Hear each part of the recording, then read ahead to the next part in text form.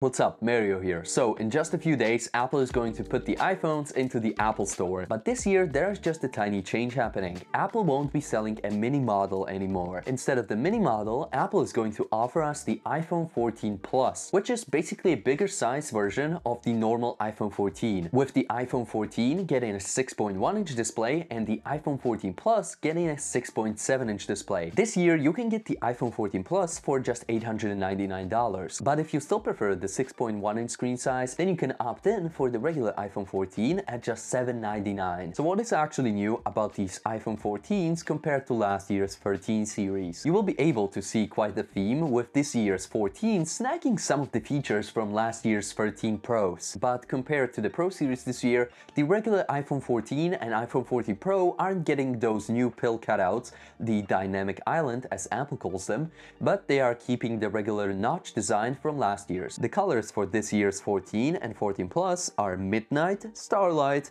this really nice blue finish that I really like. It reminds me kind of last year's Sierra Blue on the Pro phones. I think Apple really nailed this color, and if I was going for the regular model, I would definitely pick this one. Then you have a light purple color to probably complement the Pro's deep purple, and to finish the colors off, a bright product red. Apple hasn't said much about battery life the whole presentation, but they quoted that the iPhone 14 Plus is actually going to have the best battery life out of any iPhone ever. And I totally see why the 14 Plus is actually going to have the best battery life, since it still has that 60 Hz display and it's not going to be ramping up all the way up to 120 Hz like the Pro phones. But then again, it won't be saving those frames when, for example, watching videos, since the Pro phones downscale to 24 or 30 FPS. I will be actually testing the battery life differences on my own iPhone 14 Pro when I get it in my hands. We will see the differences between just locking it at 60 Hz and enabling it to go from 1 to 120 Hz. Then we have the kind of controversial topic about the iPhone 14s. They are keeping the A15 from last year,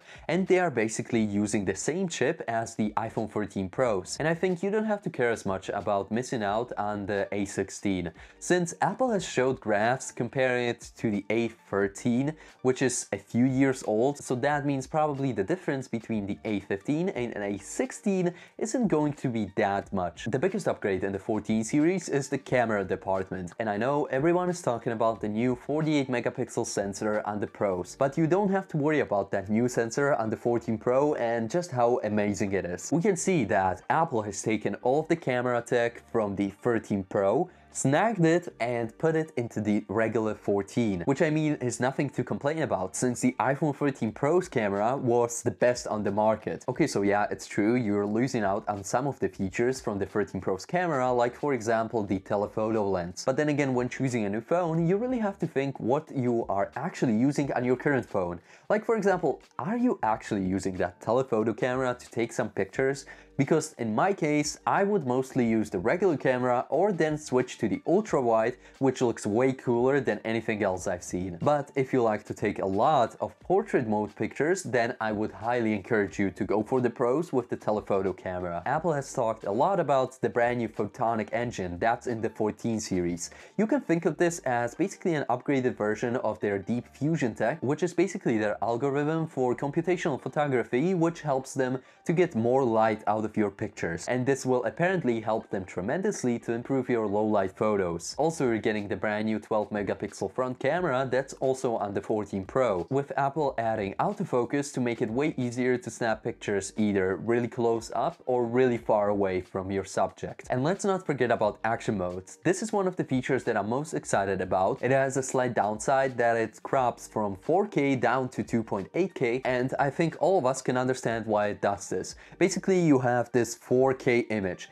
and Apple just crops in that 2.8K crop, and it basically finds the subject that you're looking for and it stabilizes the frame around the subject, and then the final result is a really stable video format. And then one of the main features that you're hopefully not going to use is emergency SOS via satellite, which enables you to text an emergency service even if you don't have any cellular connection. That means if you're far away from any kind of civilization and you don't have any cell towers next to you, you still will be able to point your phone on a satellite, and Apple has this really nice UI that just shows you where the satellite is and where you should actually point your phone, and it helps you to establish this connection to the satellite and send over to an emergency center for hopefully helping you with your problem. Apple has also implemented a quick messaging system with the most frequently asked questions, and you just give all of the necessary information to the emergency service and let them do their job. The whole 14 series has the car crash detection feature, which when you crash your car, your phone senses that, oh, something has happened, you were going like 60 miles per hour and suddenly you're at 0. And the microphones have also picked up some noise around you. The phone will notify you that, oh, have you been in the crash? And if you don't respond, I think in like 10 to 15 seconds, the phone will automatically call emergency services to go and pick you up, which I think from now on is a must-have feature for all phones all around. Those were all of the upgrades that Apple has made to the iPhone 14 and iPhone 14 Plus. But I'm still kind of not sure with all of these new features if I should recommend this phone to you, since if you could find last year's iPhone 13 Pro at a discount, it would probably cost around the same as an iPhone 14 or iPhone 14 Plus. And I think the iPhone 13 Pro is kind of more worth it, since you're getting that better display with the 120 Hz, which would be probably my deciding factor, and you're also getting that extra camera, that premium build, but then again you're losing on some of the new features. So it's completely up to you if you want last year's 120 Hz display or you want this year's latest and greatest. And then again, there's the option for you to upgrade to the 14 Pro, which I'm personally going with. I will be doing a review on that phone as soon as I get my hands on it. You can also stay tuned for a video about the brand new Apple Watches and the AirPods Pro 2. This is gonna be it for today. Hopefully you enjoyed, and I will see you in the next one.